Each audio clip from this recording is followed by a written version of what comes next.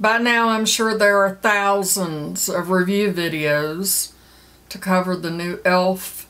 Soft Glam Satin Foundation. However, there is not one single first impression video from Leanna, who is 59 years old and does not like liquid foundation. Let's see if this affordable drugstore foundation will work on my mature skin. As we get older, our skin's needs change. We may need more hydration. We may need to reduce the appearance of fine lines, wrinkles, or pores, and still be able to achieve a natural look. And we do not need to break the bank in order to do that. Drugstore makeup products have come a long way, and e.l.f. has always been a pretty amazing brand. We'll be looking at the foundation's claims of medium buildable coverage, a satin finish, and long wear.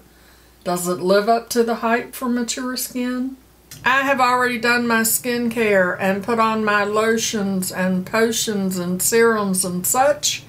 And normally, because I am a powder foundation girl, I use my skincare as my face primer. It works very well for me. But because we're going to be trying this out, I pulled out a plethora of e.l.f. products to use. So we're going to use the e.l.f. Liquid Poreless Putty Primer, which I believe I have only used once. I have used it because it has a blue dot. We're going to put this on and see how the foundation works over top of it. And I'm going to put it mainly in my T-zone because I do have quite a bit of pores in that area. And then I'll just spread that out. That feels really nice. I really like the putty primer, and this feels just as good as that. I do like it. My lips were feeling a little dry, so I grabbed my e.l.f. Ride or Die lip balm. This is in Cheeky Cherry. It is a very nice, you can see it's very nice and pigmented. Very thick and rich, creamy feeling. I do not like the delivery system though. You have to kind of put it on your finger and rub it on your lips, but it is a nice product. Okay. My skin is feeling pretty good today. I'm excited to try this because I have seen a lot of mixed reviews on this, and like I said, I am not a liquid foundation girly, so I did pull out my e.l.f. brushes so that I could use those along with their foundation. I do not have a complexion brush, but I do have a powder blurring and an ultimate blending, so I'm going to use the ultimate blending brush. I also have my sponge. Normally I put foundation, liquid foundation on with the sponge, but I'm learning that I kind of like it with the brush. But I have the sponge just in case there are any issues with any streakiness. So there it is on my hand. I'm going to pat it out, and then I'm going to take what's on my finger and just put it on my skin.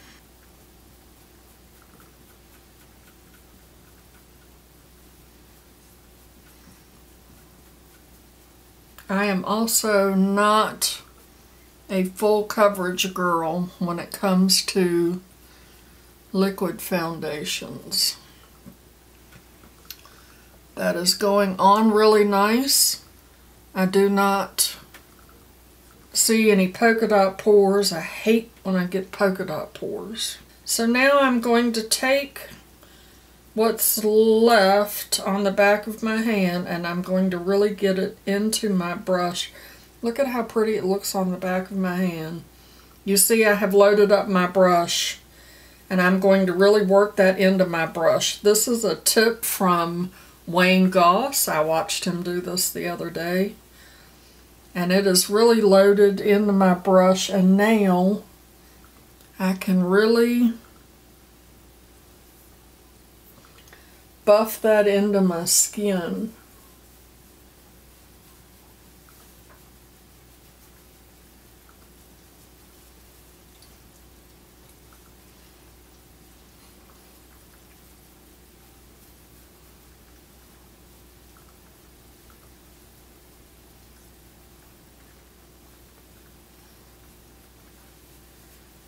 This is my first time trying that technique.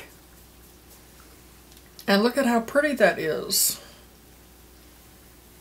Let's see. Let's pick up the rest of what's on the back of my hand. It really looks nice on the back of my hand.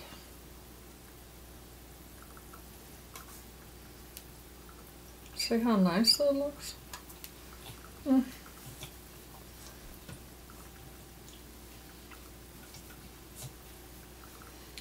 This does not feel heavy on my skin. Of course, I know I have put on a light application. And we'll put some more on the back of my hand. And I'm just going to dip my brush right into it. And let's see if we can build this up. I did the first layer, Wayne Goss's method, and now we're just going to see what kind of coverage we can get.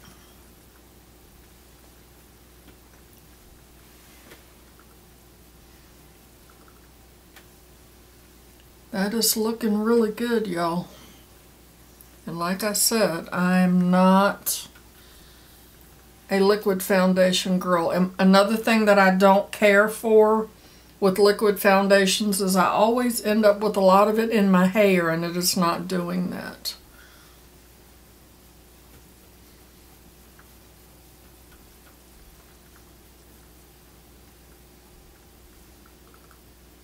That looks really nice.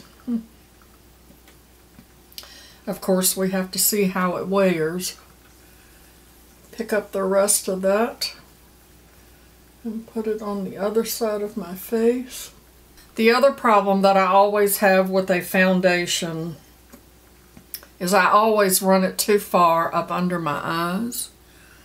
And I have put this up under my eyes, and it does not seem to be creasing. I already am not seeing a lot of creasing around my nose. I'm going to buff that in good there around those large pores that I have right there. Wow, that looks pretty good. What do you think? Let me turn my lights down.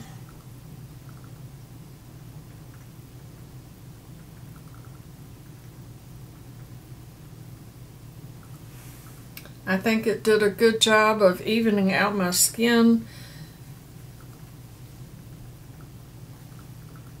It is not tacky at all, but it does give me a nice glow. Now again, I don't typically do a thick, full coverage of foundation, and this is medium. It says medium buildable, and I'm wondering, should I add another coat? I don't think I need to. I think that looks really good. Let's turn the light back on, and then we will put on the rest of my products and see how they do over top of the foundation. I'm going to take this e.l.f. Perfect Finish HD powder, and I'm going to use this e.l.f. powder brush. This is what the powder looks like, and I'm going to use that to set my face. Looking pretty good, y'all.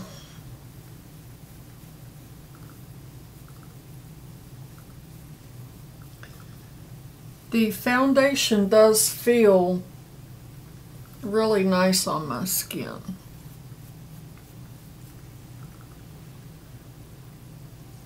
I do have a little bit of creasing right here around my nose. I don't know if that's because I waited too long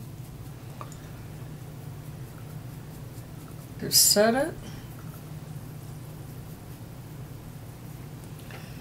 But as you see, I was able to buff that out.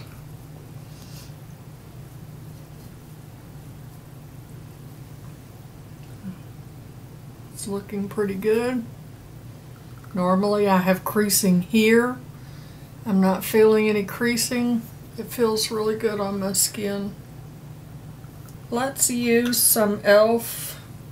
Putty Bronzer, and I also have a Putty Blush. And I have my little e.l.f. Putty Bronzer brush, because you have to have a tiny brush to get into that tiny container. So I'm going to get that on my brush.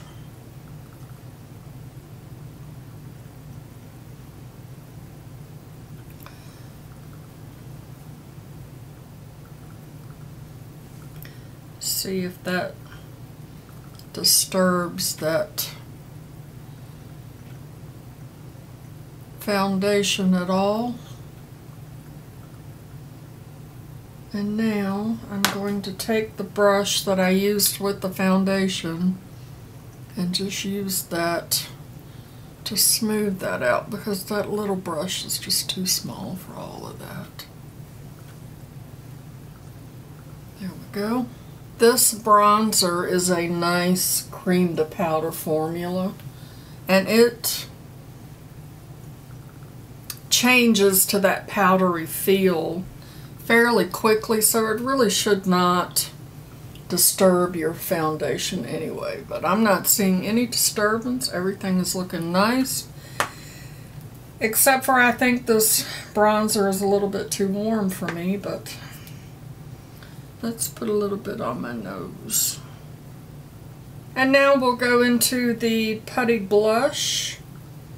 This is in the shade Tahiti, and it is a lovely shade of blush. I have a e.l.f. Putty Blush brush.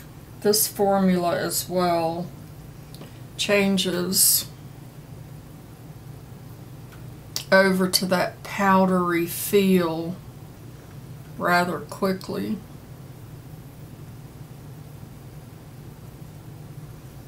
So I don't anticipate this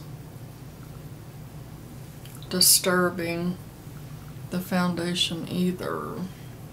So far, I don't really feel like the foundation is oxidizing. If it has, I'm not noticing it, I'm not paying attention. But I don't feel like it is. I'm also going to put some of that just on the bridge of my nose. And then I'm just going to take that foundation brush and go back over those edges and make sure that everything is blended really well. I had to dig way, way back in the archives, y'all, to find this e.l.f. highlighter. This is in the shade White Gold. And I don't have an e.l.f. highlight brush. Do they have an e.l.f. highlight brush? I'm going to take this Farrah fluffy highlight brush. That's such a pretty soft highlight. I also pulled out some of my bite-sized shadows so that I could do a quick eye look. And talking about the archives, I pulled out this e.l.f. Prism eyeshadow palette, which is one of the first little eyeshadow palettes that I got from e.l.f. I've had that for quite some time. So now, which one of these do I want to use? I'm going to go into this Rose Water palette, and I'm going to use this shade here in my transition area.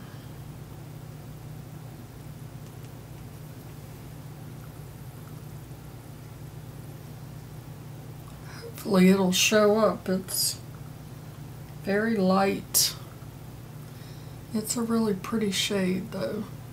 I think that I am going to go into this Berry Bad and use this shade here on the end. Using that same brush, I'm going to put that on my outer lid and into my crease. Now I'm going to go back into the Rose Water palette, and I'm going to pick up this shade here on my finger and put that on my lid. Same little brush, and I'm going to go into the Prism palette and pick up this really light shade here for the inner corner. I have the e.l.f. Lash and Roll. It has one of those rubberized brushes on it, and it has a blue dot. That means that I have used it. I don't remember whether I liked it or not.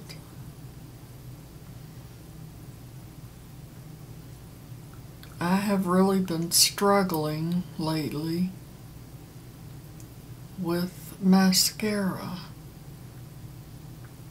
because my eyes are so hooded and wrinkled and crinkled and droopy and all the things. It's difficult to get mascara. That actually is looking pretty good. Lip. I have 3 e.l.f. lip liner pencils, and they do not have shade names, and they all say lip liner. They're just lip liners.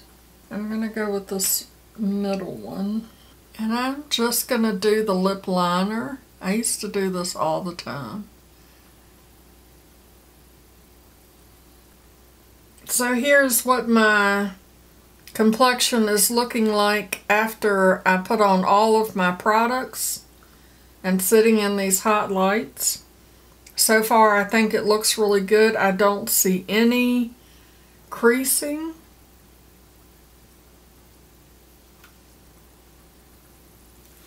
It does not feel tacky. It feels really nice on the skin. I like it. For a girl that does not like, I do not like liquid foundations, but I am liking this one so far. I am doing a foundation challenge, kind of a foundation project. I have foundations. I normally do not reach for them, so I'm going to be using all of them 3 times and keeping the ones that I can get to work for me and decluttering the ones I cannot. This is going to go in the very first rotation, so when I get to that video I will do or talk more about a wear test, because this is more a first impression, and the first impression so far is that I'm impressed. And I will either come back later because I have some things that I have to do. This is not going to be a full wear test, but I will either come back later and let you see an update of how things are looking, or I'll put something in the pinned comment. Like I said, I have some things to do. I have several videos that I need to record, so I'm going to be sitting here in these lights. They're already starting to get hot. I have the air conditioner kind of sort of turned down so that it makes a lot of noise. So we'll see. But anyway, first impression so far, I am impressed. I think this is a nice product. e.l.f. normally does well. Sometimes, like, you know, the eyeshadows, sometimes there are some problems. I had a hard time getting that to blend out, but they really do well for a drugstore product. And you don't have to spend a lot of money for high-end foundation for your mature skin. It went on really well. It was very, very easy to blend out. There was no streakiness. It went on phenomenally. I really like the packaging. I think that this is a nice size for this product. With this type of packaging, it makes it really nice for travel because you don't have to worry about a glass bottle getting broken. With 1 fluid ounce, you can go through this fairly quickly, I would think. And I mean, you cannot beat this for $8. If you have not seen my declutter video for my foundations and my challenge to myself, I will link that here. Thanks for hanging out with me. Make sure that you showed that like button some love and subscribed if you have not already. And I'll see y'all in the next one. Okay. Love you. Bye.